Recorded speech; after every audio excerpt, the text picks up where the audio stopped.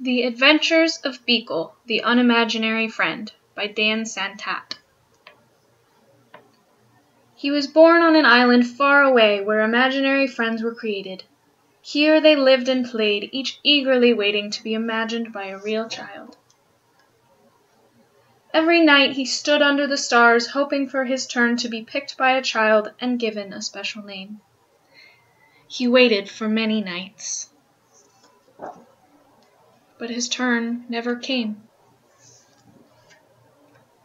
His mind filled with thoughts of all the amazing things that were keeping his friend from imagining him. So rather than waiting, he did the unimaginable. He sailed through unknown waters and faced many scary things. But thinking about his friend gave him the courage to journey on, until he reached the real world.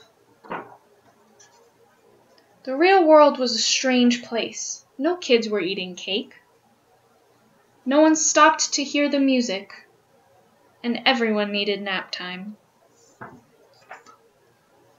Then he finally saw something familiar, so he followed. He had a good feeling about this place, but he looked everywhere, and he could not find his friend.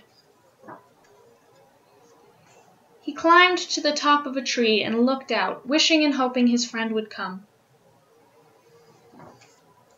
But no one came.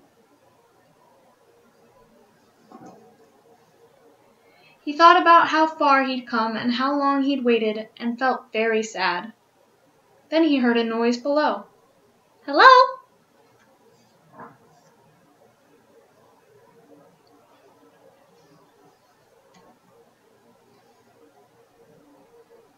Her face was friendly and familiar, and there was something about her that just felt right. At first, they weren't sure what to do. Neither of them had made a friend before.